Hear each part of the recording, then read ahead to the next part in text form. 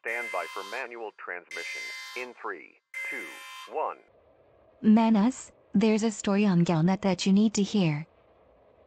Well, don't keep me in suspense. Galnet breaking news bulletin, neo-Marlinists suspected in recent bio-waste explosion. Operations at Mawson Dock were disrupted yesterday after an explosion in the bio-waste treatment system resulted in the violent discharge of raw sewage from every waste extraction unit on the station. One station employee, who wished to remain anonymous, described the suspected attack this way. I was just sitting there, doing my morning business when the toilet started to vibrate. I'm not going to lie, at first I kinda liked that, but then there was this stream of thick, warm brown sludge that came spewing out so hard that it knocked me off the seat. And it just kept coming. It was terrifying. I can't even describe it, and I can't get cleaned up until the bio-waste system is repaired. What kind of monster would do such a thing? I wish I was dead. At least then I could escape this horrible smell. Station engineers attributed what's been dubbed the perfect shitstorm to an explosive made from a precise mixture of laxative and toothpaste introduced into a critical mass of bio-waste. Investigators traced the noxious substance back to the quarters of a developmentally disabled man and his robosexual companion. The man claims that members of the NMLA held his robot lover hostage and forced him to consume mass quantities of toothpaste and laxative, which he then introduced into the station's bio-waste system in the usual way. Experts theorize that the explosive actually formed in the man's colon as the laxative and toothpaste combined. Station management described the incident as truly diabolical, and ordered the evacuation of all non-essential personnel while the station undergoes extensive decontamination and fumigation.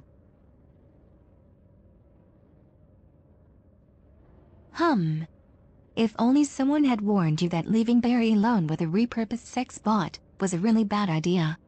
Oh, wait. Spare me the lecture, please. Also, I just received a text-only message from Barry. He says he'll be evacuating to Elm City in a few days. Ah, shit. Dun dun dun dun dun dun dun dun dun dun dun dun dun dun. 07 Commanders, Nuggets, and Empty Triangles. Mando Dextra here with Chapter 4 of my ultimate guide to bounty hunting. In the last episode, we outfitted a new ship, the Cobra Mark III, and took it out to collect engineering materials. Then, on our way back to the bubble, we stopped at Darnell's Progress in the Maya system to buy a single unit of meta-alloys needed to unlock Felicity Farseer. In this episode, we're going to put those materials to work. Right now, we should be able to access Felicity Farseer for some nice FSD and thruster upgrades, and Todd the Blaster McQuinn for his multi-cannon mods.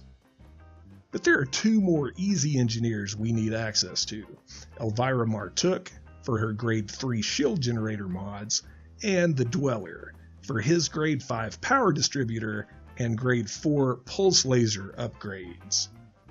If you followed my instructions in Chapter 3, you got an invitation from Elvira Martuuk for traveling more than 300 light-years from your starting location just by going to visit the bug killer site. Now we need to procure 3 units of Soontil relics for her. This is a rare commodity found at Chernovsky City in the Naguri system. So that's our next stop. We also need to get an invitation from the Dweller. For that to happen, we'll need to trade with at least 5 black markets. Black markets only trade in stolen goods and illegal commodities. Luckily, Chernovsky City is run by imp scumbags, so we can fill our other 5 cargo slots with Imperial slaves. We'll sell these, 1 each, to black markets in non-Imperial space where good decent people live and slavery is illegal. And yeah, I understand we're engaging in human trafficking too, but we don't really mean it. For us, it's just a case of eggs and omelets. Honest. Locating black markets is pretty easy.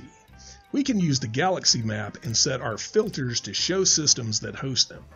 Then, we'll need to use the system map to find the specific station and make sure its market is actually open for business.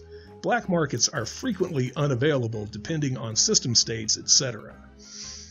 After locating a market, sneaking in and selling a bit of contraband should be easy.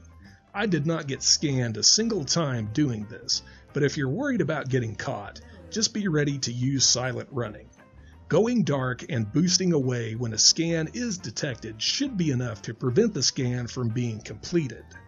Even if you are caught, it shouldn't result in more than a fine and the loss of the illegal cargo.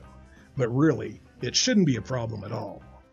Once we have our invitation from the Dweller, we'll need to visit material traders to make sure we have the materials needed for the specific mods we want. Here, we'll use a few third-party tools to make the process much easier. Check the description for links. And while you're there, don't forget to like, comment, and subscribe for more Elite Dangerous content. The first tool we're going to use is Coriolis Shipyard. Here we can build the ship we want, complete with engineering mods. Once built, Coriolis can generate a list of materials we'll need for engineering. If you use ED Engineer, and you should, you can export the list directly into that app, and it will keep track of the materials you have and need to trade for in real time. Now that we know what materials we need, it's time to locate some material traders. The Search Nearest tool from Inara will allow us to find the closest ones. These guys come in 3 flavors: raw, manufactured, and encoded, and we can use them to trade the materials we gathered in the last video for the ones we actually need to engineer our ship in this video. Now that we have invitations from Felicity Farseer, Elvira Martuuk, the Dweller, and Todd the Blaster, and we've traded for the materials we actually need, we're finally ready to engineer our ship. First, we'll visit Farseer Inc. in the Deciate system.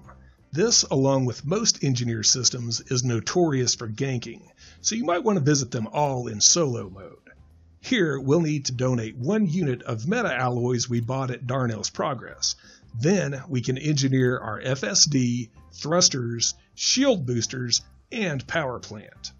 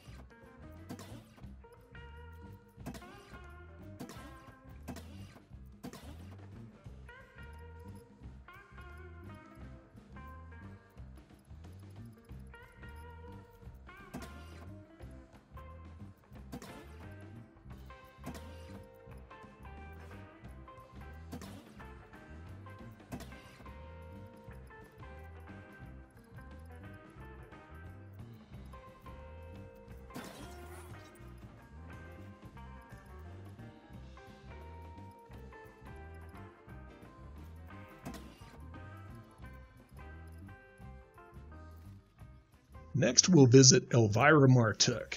After donating 3 units of Soontil relics, we can upgrade our shield generator with her.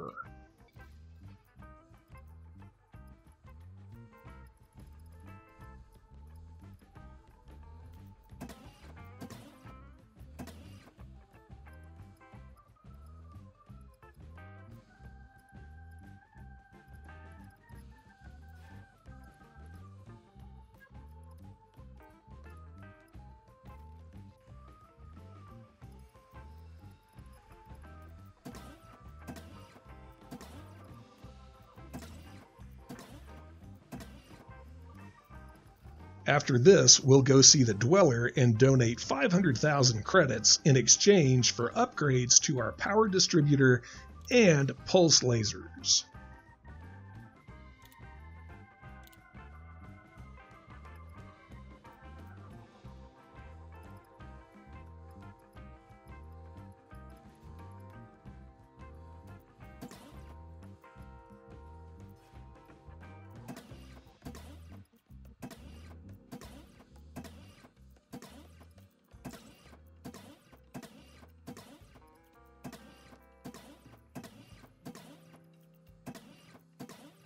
And finally, we'll go see Todd the Blaster McQuinn donating 100,000 credits in bounties to upgrade our multi-cannons.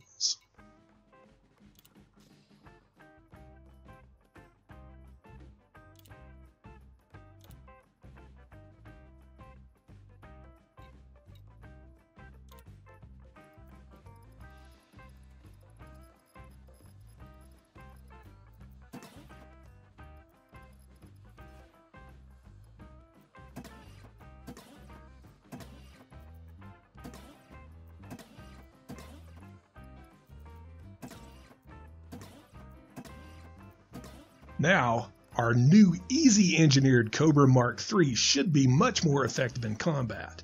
That means it's time to go back to the res to farm even more bounties and collect more materials for our next ship build, the Vulture. Until then, good hunting, Commanders. You will now be released from manual control. Mr. Dextra thanks you for your cooperation.